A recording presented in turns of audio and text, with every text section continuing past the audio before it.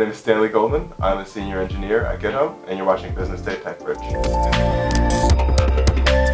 We're here with the GitHub Black-to-Cats. The Black-to-Cats are GitHub's Black employee resource group, and we're here with a group of 4 who came to organize the CodeNaija Hackathon along with our partners at Andela. The local scene in Nigeria is vibrant.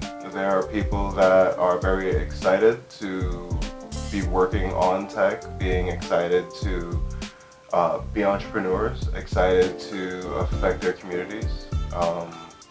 They're excited to work together. Yeah, Nigerian developers are super active. We've seen how much energy there is from Nigerian developers on Twitter. With GitHub, I work on the education team, and so we have a number of Nigerian student developers who are campus experts, who are excited about the GitHub Student Developer Pack. And so we knew that there was a lot of energy here, and we wanted to come and collaborate with the people in that ecosystem. This is the second time this year for GitHub. This is the first time for the CodeNaija event. What does it mean to be a software engineer? At its simplest, engineers are always just solving a problem, right? So you need to be able to identify a problem, you need to be able to look for the resources to get it accomplished or to get it fixed, and the perseverance to actually push through and actually make your vision come to life.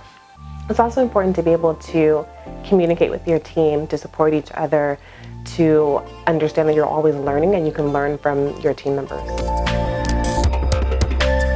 Sometimes if we are talking about making women feel comfortable coming into the industry, women-only spaces can be helpful because it's intimidating to ask a question in a room full of men or to be a new person starting out and feeling like you don't belong. So women-only spaces can be helpful for women who are entering the industry, learning how to be a developer, and just getting started.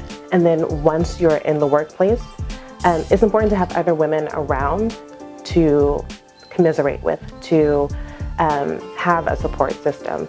And it's important to have protections in place against sexual harassment, to have, to know that everyone's being evaluated fairly and not that there are ways to mitigate the biases that we all have.